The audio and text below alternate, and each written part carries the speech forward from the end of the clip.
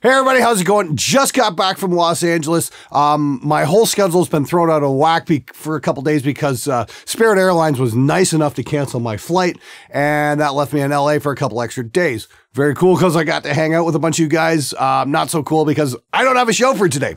Fortunately though, my good friend Robert Baker is going to step in. We've been planning on doing a collab for quite some time, and I'm going to defer today's episode to him. He's got an amazing video on sweep picking hacks.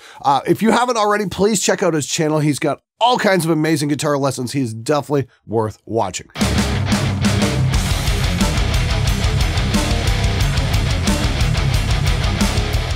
Well, hello there, everyone.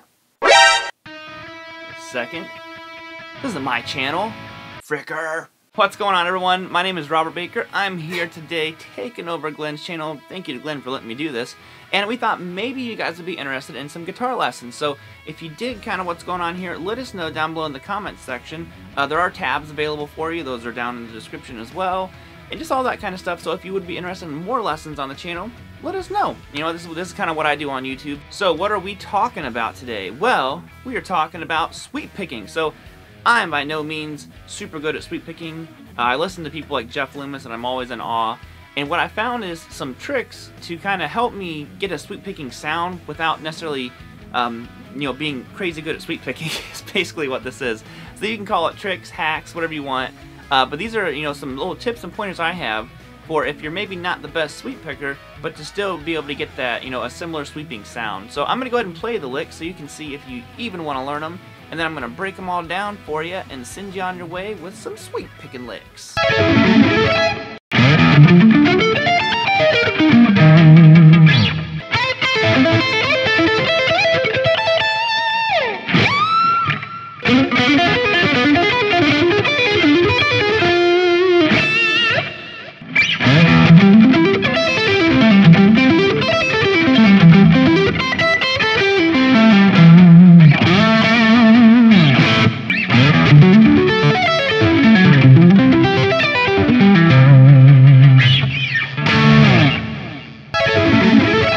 Okay, so let's dive on into these. So if you noticed, I was not playing any of these lightning fast because the goal here is not how fast we can play these. We want smooth, even transitions across the strings. So the first one was utilizing something I teach all the time in my lessons, is utilizing octaves. So we find a very simple two-string arpeggio, which we did a D minor. And this is just kind of getting that sweeping motion going for our hands. But we're going to utilize the shape and move it in octaves across the string. So it starts out 10 on the low E string, and then 8 on the A, and 12 on the A. Now here's where the secret of it all kind of unfolds. So we have this mud. So this is the two-string D minor arpeggio. Now what I'm doing is I'm going down on the 10, down on the 8, and up on the 12 on the A string. So, but when I say two downs, I don't mean two individual motions out of our hand. It's one down across two strings. See, I'm not going... That's wasted motion, and sweep picking is very efficient in the way your hand moves. So we're going to go down, down, up. Then I'm going to move up an octave. I'm going to go 12 on the D, 10 on the G, and 14 on the G, which is also down, down, up. Up again, we're going to go 15, 13, 17, down, down, up. So it kind of has the six-string arpeggio sound, but when you really break it down, I think mentally it's easier to kind of like digest because it's just two-string arpeggios. If you can do that, just get used to moving it, and you're all set. So, now when I descent, I went to that E flat or D sharp major arpeggio, whatever you want to call it, just because it sounded cool. And I'm going to go all the way up here, so I'm basically reversing everything that I just did. I'm going to play 20 on the high, or was this 18 on the high E string, and go to 15 on the high E, and then 16 on the G. Now my picking is down, up, up. Again, not two ups, one up across two strings. Do the octaves. Oh, helps if I know my octaves. We're going to go 15, 12, and then 13, and then down one more time, which will be 13, 10, and then 11. So, and there you have your first little example utilizing octaves. Alright, so what is next on the agenda? Well, what I did was I took a simple three-string arpeggio, which I say simple, but I have the hardest time with these finger rolling ones, but hey, that's how we get better, we work on it. So what I'm doing here is I'm going like this.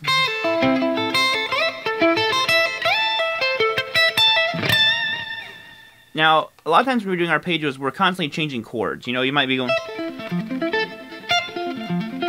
You know, you're working through different chord progressions. Well, you can actually use the same chord multiple times, just play different inversions of it. So, we're going like this. We're going to go A minor to A minor to A minor. 8 pull off 5 on the high string. Now that I do it down. You could do up if you want. Then I go up on 5 on the B. Then I go down on 5 on the G. Then down on 5, down on 5. Then 8 again, so... Okay, then I go pull off again, so... Now when I go back to this 8, I'm going to slide up to 12. Now we're in a new version of the A minor. Pull off to 8, then I go to 10, 9, 10, and then back to 8, 12, slide up to 17, pull off to 12, 13, 14 on the G, 13 on the B again, 12 on the high string, then 17, pull off 12, then 17 again. So slow, it would go like this. Oh. Don't go to that A flat like I did. You could, it would work, but that's not what we're going for. You could even do another one if you wanted to. But for now we're just doing those 3, and then I would work on descending them. You know. Oh, maybe.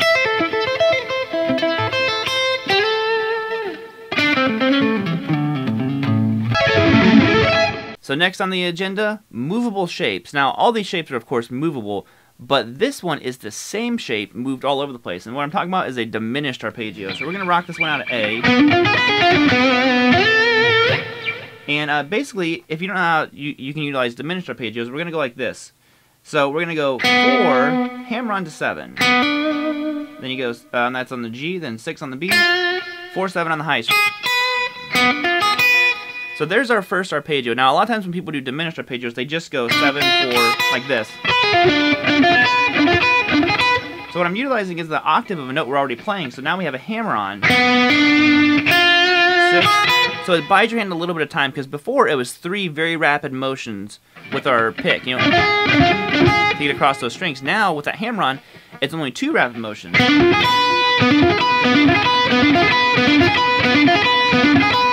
So it kind of buys you a little more time. So to me, this one works. I do a lot of arpeggios like this. I have a 6-string one that we're going to do here in a minute based off of this technique. So right now we have this. You can descend if you want. And just kind of sit there on this one.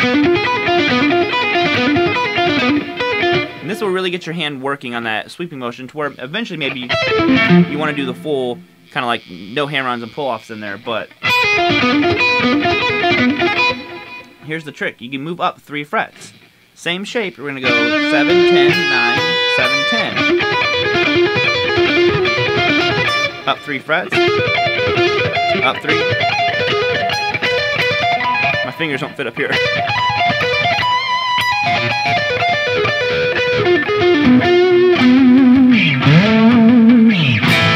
So that's how that one's going to work. And I would just work on transitioning between those two, because like I said, the shape stays exactly the same. Try to use your pinky in there.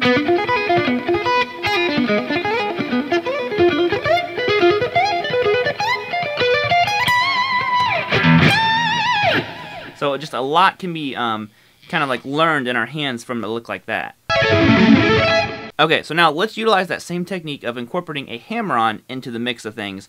And basically we're going to take an A minor arpeggio.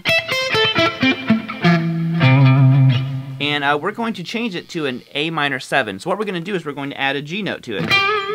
Now what this does is this sets us up wickedly good to have these hammer-ons in here. So before we kind of had this shape, now we're going to be going, well, here's a G note, there's a G note. So now it's just like hammer, then pick. So pick, hammer. Okay, now I want to make it 6 strings, so we're going to add our 5th, that E note, on the low E string right here. So you don't have to always be starting on an A note for it to be an A minor arpeggio. So we're going to go 12, which is down, and then 10 hammer on 12 on the A, 10 on the D, 9 hammer on 12 on the G, 10 on the B, 8 to 12 on the high string. Okay, so now we have a nice sounding, like there's kind of a different rhythmic flow to it, but it still really works, and it's going to work great over those A's. sweep picking. Like I said, I'm going down, down, down. It's normal sweep picking, but all those ham-runs and pull-offs just allow me, anyways, to be much more relaxed, and it gives you a lot more flow to the motion of the arpeggio. I say that as I mess up. You could, of course, incorporate this into all different kind of chord voicings and different, you know, progressions and all that. Just make sure you know what chord you're doing with the notes you're adding, because it can dictate a lot of what's happening with the chord.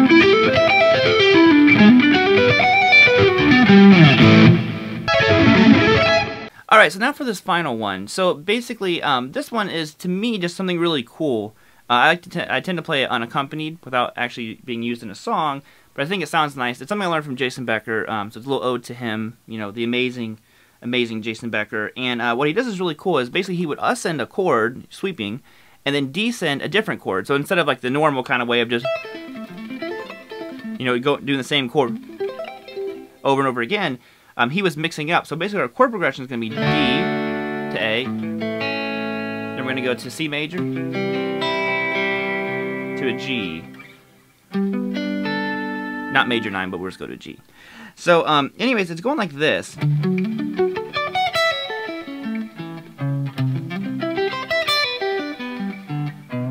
Okay, so here's what's happening. So we're starting here on the 10th fret, the low E string, which is our D note. And this part's really crucial. You're going to go 10, then 9, hammer on 12.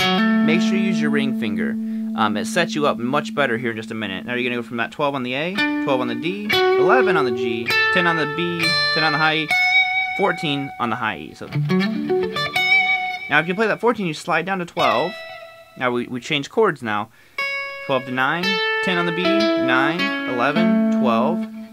And you reach down to that 7, and then you hit that B note on the, or that C sharp, which is 9 on the low E. So, okay, so this is part of that good old A chord. Now we're going to shift and go down to the next chord. So we're going to go to our C, which is the exact same pattern. This is why it's so cool. And we're going to go, was this 8 on the low E string, 7 to 10, 10, 9, 8, or was this, yep, 8, 8, 12. So if you have the other pattern, you'll be able to jump right into this. Slide down to 10, 7, 8, 7, 9, 10, 5, 7. And there you have it. So alrighty, huge thank you to you guys for checking out the video. Like I said before, let us know if you dug it. Would you like to see more of these kind of metal guitar lessons? Just let us know, and we'll kind of see what you guys think. And a huge thank you to Glenn for letting me be on his channel. I really appreciate it. And other than that, we're just going to send you on your way. Get picking, grinning, and playing some guitar. I'm not sure why I'm pointing right now. Later, guys.